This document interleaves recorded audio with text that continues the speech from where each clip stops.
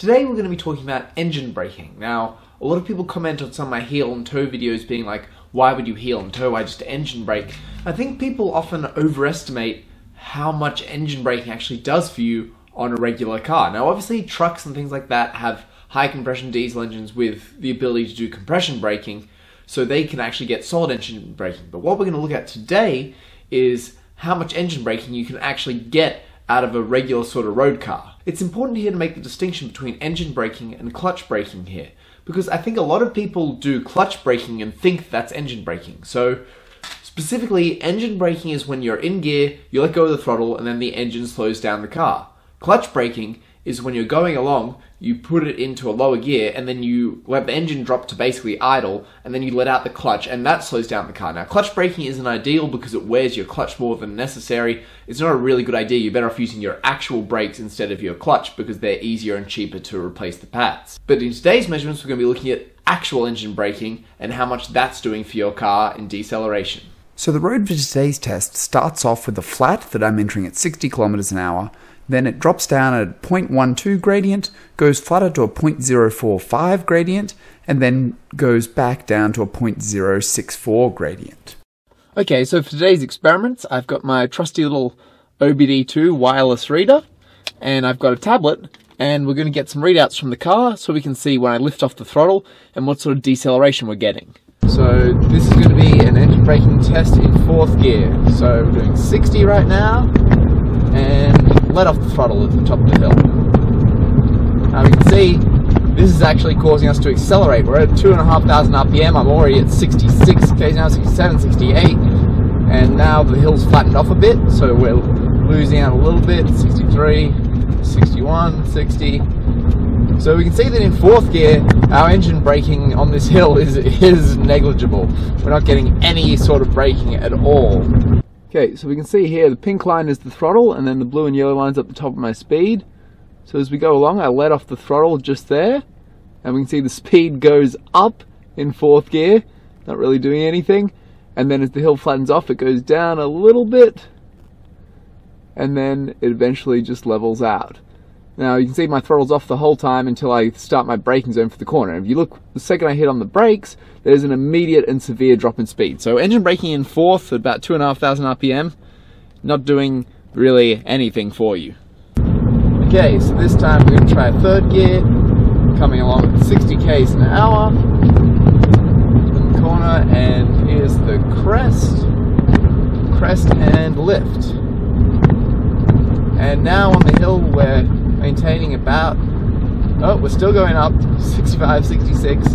Now we've hit the flatter section. We hit 67 on there, so not too dissimilar. We're at about 3,500 RPM topping out at. Then as we go down here, this is still a much flatter section, going down 54, 53. It's sitting pretty steady on 53, to be honest. Not really working well. And now we have to brake for the turning there. And again, we can see I lift there, my speed continues to rise as we go up here, and then it starts to come down. It definitely comes down faster than on the previous one, but it's sat pretty steady at 52. That was when I was at about sort of 2,500 RPM, and then again we can see when I hit the brakes at the end of the straight, it's like an order of magnitude up. It took us about 10 seconds to drop 10 k's an hour, which is pretty crazy when you consider that under very light braking, we dropped from 50 down to 20, so 30 k's an hour in approximately 2-3 seconds. So again, 3rd gear engine braking, not really doing anything. Let's see how 2nd goes. So now we're going for the 2nd gear run, and this is the one that's probably going to get me hated by everyone because I can't imagine it's going to be terribly quiet.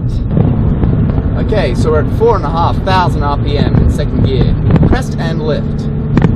And this one in the first section of the hill, we're now staying stable at 60 k's an hour, which is a significant improvement from the other gears. When we hit the flat section, yep, we're dropping quite fast, down to 50, getting lower, 47, I might not even make the next section, 40, 38, 36, 35, 34, 33, 32, Okay, we're doing 30 k's an hour at 2,000 RPM here. we can see that the second braking has been far more effective. Okay, so we can see I let off there, and then for the first part of the hill, our speed stays pretty constant. Then we start to drop off at a much better rate than the other guys when we're on the flat, and it stays pretty much linear because we're wiping off a lot of that kinetic energy when we slow down in the flat section. So then when the road steepens up again, we're not really losing again. Once we get to a low speed where we're only doing 2000 RPM, the engine braking effect obviously isn't as significant at the lower RPM because your pumping losses are lower, which means that we then don't really lose speed from that point onwards, and the very gentle hill can keep us going downwards. Now, as far as deceleration goes on that hill, we are looking at from about 55 k's an hour to about 30 k's an hour in about 15 seconds. So 30 k's an hour in 15 seconds. So again, way slower than you would on the brakes. And that's in second gear, and remember I entered that straight at about 4,500 RPM. So that's quite a high thing. So you can see that this engine braking phenomena isn't really giving you as much as you'd expect. So from that testing, basically what we could see is that the maximum engine braking that we could realistically achieve in second gear, because obviously you're not going to go to first for engine braking, that would just be crazy, is about 0.1 of a G, because we were holding a steady speed down a 10:1 gradient. Now for the people that are probably going to say this test is invalid because I only did it on one car, I didn't. I actually tested multiple cars. I decided the 86 would be the best option to show.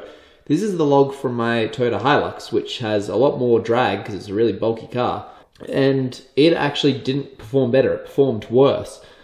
This gentle roll here is on the flat, this one here was actually uphill, and if we have a look at the uphill one, this was up the steep hill, and we can see we've got from 20 seconds to about 25 seconds, so 5 seconds we dropped about 15 k's an hour, so not really much at all. And then when I was on the flat, about 15 seconds, we only dropped 12 k an hour then. So you can see that this isn't just one car, this happens on all cars. The engine braking effect really is not that strong on a regular road car. So what did we learn from today?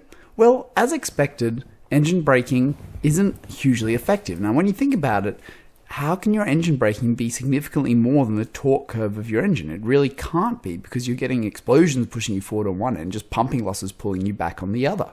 So for your average road car, it makes sense that your engine braking would only pull about sort of 0.1 of a G, which is what we're seeing here. And when you compare that to on standard sort of road tires, the 0.8 of a G that you can pull under braking, we can see that engine braking is only about an eighth of a car's regular braking. So what does that mean?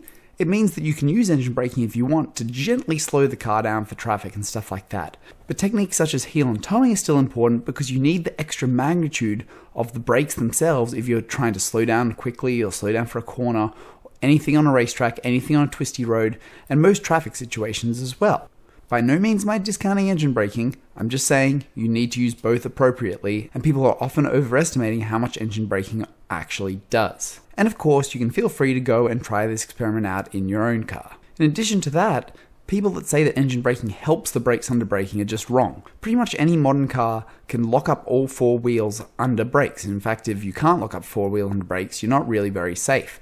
So your engine should not be assisting you to pull up faster. You should always pull up at the same speed. And in fact, some automatic cars now shift to maximum gear under hard braking because it means a more consistent braking approach rather than having the torque bias splits that occur when engine braking is employed. Thanks for watching. Hopefully you found that video informative. If you enjoyed it, don't forget to hit that like button and check out my other videos on my channel. Thanks for watching, and hopefully see you next time.